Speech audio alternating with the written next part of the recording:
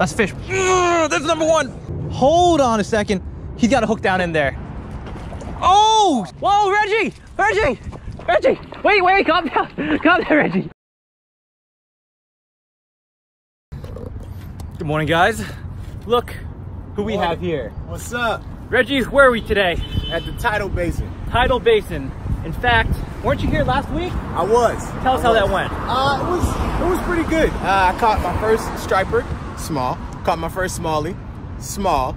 So it was successful, but trying to catch some big ones. So you caught 2 new species all on your own? Yes. Dude, yes.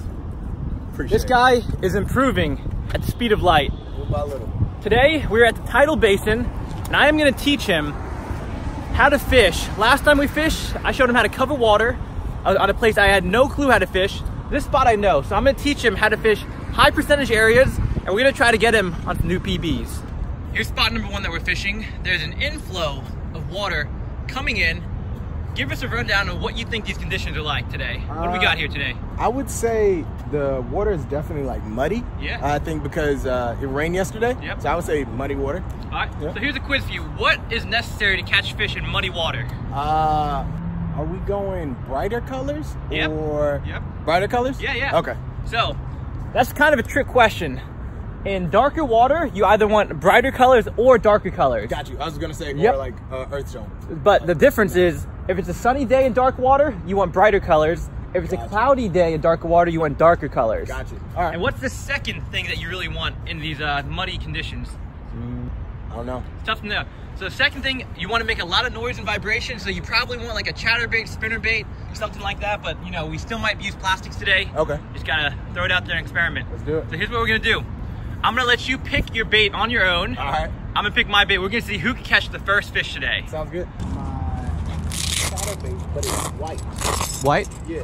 Most important thing when fishing, Reggie, is action. Color, secondary. Okay. So go with the white chatterbait. Okay. Do you have a trailer on it though? No, I don't. Do you have any kind of swim bait in there or plastic? Yep. That's close. Yeah, That'd be close. Let's see. Oh, okay. Hold on a sec. What is that? There we go. Boom. There we go. Kitech. Did I give you these? Yeah. Yeah, that's a good choice. All right. Yeah. Let's go ahead and pull one of those. That's gonna be perfect. That's gonna do good. Choice. The trailer. Trailer. Is this large enough? Second, how should I read it? So what you got right here, let me show you the first time, because this is almost correct. Okay. Not quite. Almost correct. Almost correct. So you actually want to start, so you want to see the back of the bait, Gotcha. hook pointing this way, right through it, and you make sure you rig it straight. That's important for the action. Okay. I think about there should be good. Now we're gonna see how that turned out. Push it up, and voila. How's that look? Yeah, it looks good. You want a perfectly straight bait right there. Okay. I think that'll do it. Cool. Try to squeeze through here.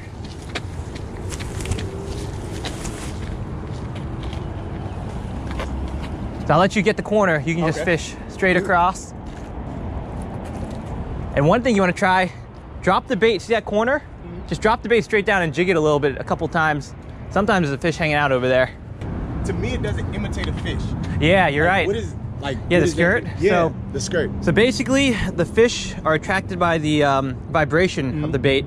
Then the skirt kind of just pulses in the water, so it kind of gives an image of potentially just something moving. Doesn't really look like a fish, really, but yeah, it's not the most natural looking bait. Gotcha. But All right. yeah, it's just the overall package of the pulsing skirt, the trailer moving, and the vibrating that can attract a fish. Gotcha. Because fish are not the smartest creatures. They, yeah, they'll hit something if they think it looks like food. Right.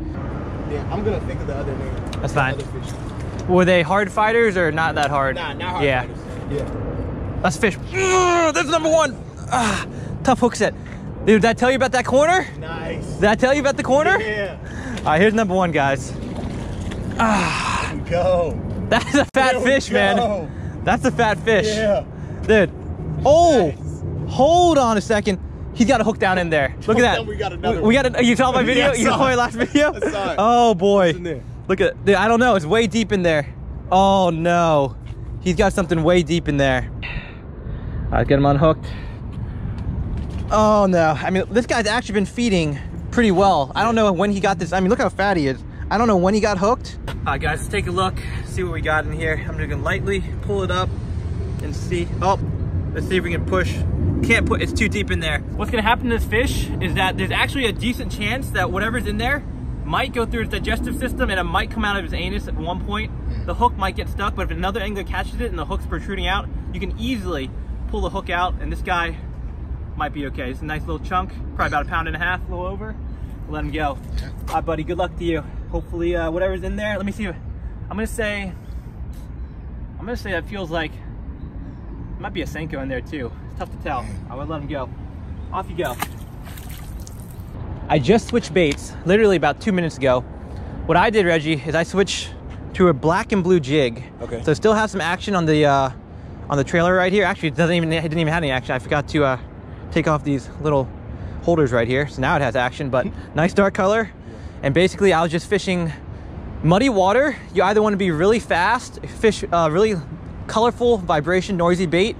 Another option though is that muddy water, the fish will actually hang tighter to structure a cover. So I'm fishing slow and I'm trying to fish targets. When fish aren't used to dark water and the water suddenly, you know, we had a lot of rain last night. Exactly. The water suddenly gets really dark and then sometimes they'll hang close to the structure. Gotcha. So that was my thought process behind choosing this bait. Yeah, tide's tricky to fish, to work the bait in, huh? Yeah. You don't feel like you're deep enough? Yeah, don't feel like I'm deep enough. Let's put you, you know what, let's teach you how to use a jig. All right. That's like the bread and butter of bass fishing, and something that is relatively, maybe it's kind of medium difficulty to learn, but it's really hard to master. But it's a great bait once you do. Ah, here we go. Let's see all the jigs that we've got. Pull them all out. We're gonna opt for the best weight over the best color. Okay. So we're gonna go with this guy right here. All right. Try this on. Have you used this bait before? Tried to. Tried to? Yeah. This is actually gonna make a perfect trailer, so we're gonna use that too. Okay. Yeah. Reggie's asking if the trailer, you want it to make it look like a fish, a lizard, a craw, whatever. Yep. So you want to make it look like whatever you're trying to imitate. And a jig, you're trying to imitate a crawfish. Gotcha. We want to make it pop out. So what we got here, have you seen this before? No. This is called JJ's Magic. Yeah. So it's an attractant and it changes the color. So one thing you want to do, check out the smell of this thing. Woo. Waft it in there a little bit. What does it smell like? Oh man. I can't even, it smells kind of like lemon pepper seasoning. Lemon pepper? Should be garlic. Should be garlic. Yeah, that's garlic. Okay, that's what it is. Yeah, yep. Garlic. So what we're going to do is we're going to dip the tail in. Bass actually, you know, and throughout the history of fishing, there's a few scents that bass have shown to like. Salt is one, that's flavor. Yeah. Garlic, anise, and coffee. Really? Interesting. Yeah, they like those scents and flavors. Mainly, it doesn't really make the fish bite, but once the fish does bite, it'll usually help the fish hold on to it for a few extra seconds, give you more time to set the hook. So that doesn't look like much yet. No, but when you put it in the water, it's gonna be much more fluorescent. Really? Give you a quick crash course on jig fishing right here. Basically, you're fishing on the bottom, trying to crawl the jig like a crawfish along any rocks, any stumps, just along the bottom, sometimes hopping it a little bit. Always try to maintain a semi-slack line. Do you know what that means? Gotcha. Pretty much, you know what that means, right? Good. And the toughest thing about jig fishing is detecting the bite. Sometimes, always have a semi-slack line. Sometimes it'll be a hard thump that's real easy. Sometimes it'll be a real light tap. Sometimes you won't feel anything. The line will just be taken off to the side. But whenever you're unsure, what do? Set the hook. Set the hook. Hook sets are free. That's right. Always set the hook. So fish the bottom, hop it along, crawl it along, mix it up. I mean, jigs are very versatile baits. You can do a bunch of different things, and we'll see if you can get your first jig fish today.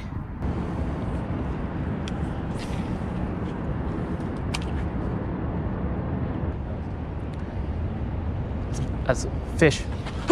There's one. There's another one. Okay. Oh, it's a little guy. All right. Well, the jig's working today, man. Jig is working. All right. The one thing I'd say for you is try to fish a jig a little bit slower. Okay. Teeny bit slower. Gotcha. And you can always peek over at me, see what I'm doing. All right. See how I've caught a few fish on a jig. All right, guys. And you see these dark spots? That's kind of characteristic of the fish here. It's pretty interesting. They all have, a lot of them have these dark colorations on their body. See that spot right there? Yeah.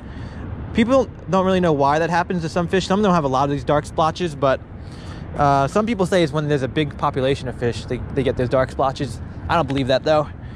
I just think that there happens to be a pigment. Oh, did you have a bite? Did you have a bite? Yeah.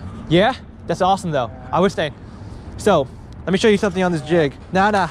It's not your fault. That's your first jig bite, dude. Yeah. Yeah, but bring that jig in. Let me show you a couple things. So one, you're using a rod that's kind of flexible, you know? Okay. You're using monofilament line. You've never used braid before. You've only ever used monofilament in your life. Yep. So you see this jig? See the jig? Yep. You know what this is? Got you. Protecting the hook. Right, a weed guard, so it doesn't get snagged. Yeah.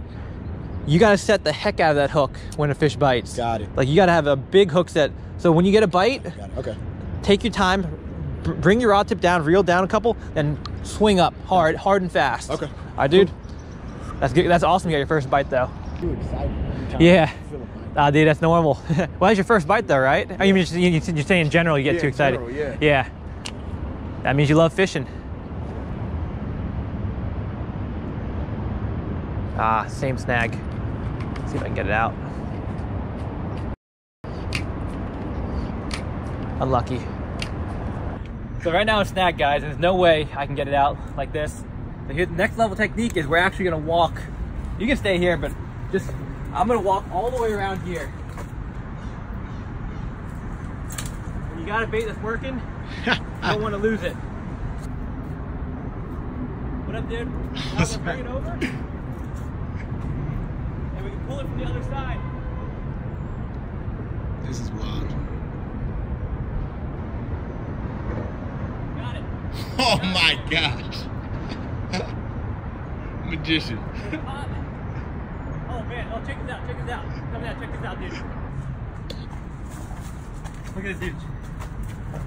So I was able to pull it free. What is that? From the other side. Oh, it's another line. Look at this. What do you think this guy was fishing for? Whoa, what would you say? Catfish. A giant swivel, Yeah. thick monofilament or the fluorocarbon line. This guy was definitely catfishing. Yeah. And he got snagged. Oh! What? Oh, I thought that was you. That wasn't me. What was that? Did you see what that was? I didn't see that. Dude, I was getting hyped. That splash was huge. Yeah. I thought you hooked into a giant. So what we're gonna do? We're just gonna walk and cast. You've seen the walking casting last time, right? Ideally, you want to try to get like this is where the bait cast comes in handy. So watch when I can just flick it. I can get pinpoint accuracy each time, and we're just gonna walk real fast along till we make it towards the over there. Okay. Whoa! Whoa! First cast, get up! Go! Let's go, Reggie! Let's go! Dude, Yes! we just switched it. Hell yeah, Reggie. Yes! Let's go, dude. Yes! Dude, that must have felt good after missing those. It felt so good. That was awesome, man. Woo! Careful, man. Careful. Watch your trebles. Do you need me to give you a hand, or you want me to teach you what to do? Yeah. Tell me what to do. So this guy is flailing all over the place. Treble hooks. Yep. What you want to do is ideally, let me just help you because I don't want to see you get hooked. Yeah. So what you can do is you can actually grab him right here. Gotcha. Like this. Gotcha. But you can lip him. Now you can lip him. Okay. So just hold him tight when you lip him. Hold him tight. Got him. Got him. Got him. Oh, you got him. There you go. Hold that fish up. Yes. Oh man. That's awesome, dude. Woo! All right. Get that hook out. Is this your biggest bass ever? Yes. All right, we're gonna have to weigh him. We have to weigh him. By far. I got it out? Yes. Let's get a weight on this guy for you, dude. This will be your biggest bass ever, man. GD. Take it. Not bad at all. Nice. Oh, it's ounces. No, hold Okay, I was like, hold on, wait. Hold this thing again. Right. Let me reset it. 5-pounder. One day, maybe. Right. All right, here you go, dude. 1.6. 1.6. Yeah, 1.6 I'll take pounder. it. Nice job, dude. Nice job, man. Oh. How many bites did you miss today? 11,000. 11,000. You'll get the jig. So many. So show us the bait you just switched to. Careful. Yeah. What do we got here, Reggie? We got a bright colored crankbait. Yep. So we're covering water, guys. We left the jig bite. We're just making our way down towards the next spillway, but figured we might as well cover this water. A nice windy day, good conditions. Tide should be about coming in. Square bills along the wall. Just keep it going. Oh boy. Yeah, you got some thick tangle right here, man. That's a thick tangle. Well, the good news is you caught first fish of the day for yourself. Bad news is this tangle ain't coming out. So yeah, go ahead and hand line your bait in. Then we're gonna cut this line, dispose of it properly, get you back in there. Quick update for you guys. We just waited out the low tide, the slack tide. Did a little live stream, taught Reggie how to use a bait casting reel. You did a great job, by the way, Reggie. So now we've got some new conditions. The tide's coming in. A lot of mud yesterday, a lot of rain. This water is extremely muddy, completely dark. We were fishing heavily stained water before. Now the water everywhere is muddy. So we're gonna change our game plan. I am gonna throw a big double Indiana blade spinnerbait. We're gonna fish right along the wall, just how Reggie caught his bait. We're gonna cover a lot of water and see if we can find a few more. So you see that log? Do you see that log right here? So that's the kind of thing in this muddy water that fish will definitely hang out on. Any type of structure or cover, even that floating trash, is gonna be real attractive to these fish in these kinds of conditions. And what I do, watch what I do. I'll take my bait and I'll bump it into it. See that? And a spinnerbait, what's nice about the spinnerbait is that the hook is kind of protected from the blades. It's kind of protected. Yeah. So you're less likely, if you just reel nice and straight, watch, I'll do it again. You reel nice and straight with your spinnerbait, you can bump it right in there. Look, no snag whatsoever. And a lot of times what happens is that when that bait bumps in there, that can cause that fish to react, and that'll actually take the bite right when it bumps into it.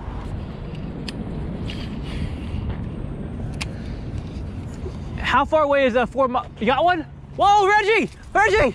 Reggie! Wait, calm down. Calm down, Reggie. Calm down. All right. What pound line you guys? That's a new PB. Wait. Hold on. Okay. So you have 8 pound line. How strong is your knot? I think it's pretty strong. Pretty strong? All right. So what you want to do, hold on. That's a new PB. Dude, did I tell you that we get 1 or 2 against the wall, it's going to be big. All right, I could, as soon as you pull him out of the water, his weight increases by 3. I don't want him to break you off. So let me see. I might be able to reach down here for you. Hold on. All right, Reggie. I got it for you. Let's go, Reggie. Let's go. New. You got him? Got him. Look at that hook. Oh. Look at the hook. In the tongue. Barely got him in the tongue. Wow, barely got him. Woo. Oh, it feels good. Beating the PB twice in 1 day. We're getting a new weight on this guy. There you go. How was the fight on this guy? Oh, this fight was good. The fight it looked pretty good. Yeah. All right, let go. Let's see what your new PB is, man. Nice. Hey, you beat it. Hey, you upgraded. Hey, upgraded. Yep, 1 3/4. Yep. Almost 2 pounds. Got your fish unhooked the white thing. Cool. So this is one. Look at this guy. This is one of the ones with the black spots. Look at the head. Yeah. Oh yeah, black at the top. Spots. Very interesting. Yeah. All right, beautiful specimen. Here we go. We can let this dude go. Right before we had to leave, man. That was perfect. That's how you do it right there. That's how we do it. Guys, stay tuned. Yeah. The Reggie Fishing Chronicles will continue.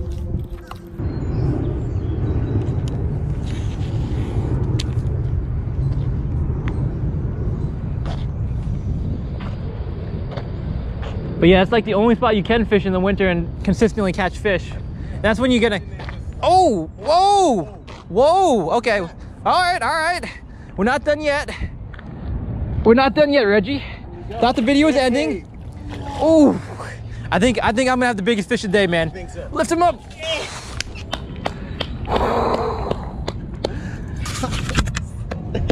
Hell yeah, dude. Actually, it'll be close. You know, we'll see. Perfect hook set. I'm fishing the chatterbait, and let's show your bait, Reggie. Look, guys.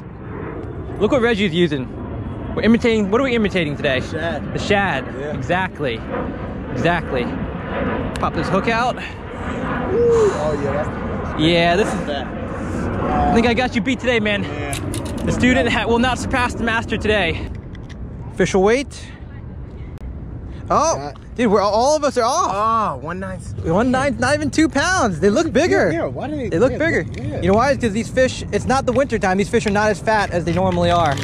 Hey, beautiful. I mean, it looks like a 2 pounder, but when I feel it, hold it, it does not feel like a true 2 pounder. A little bit skinnier, they don't weigh as much during this time of year. Yeah. But beautiful fish. All right, guys, plenty more to come.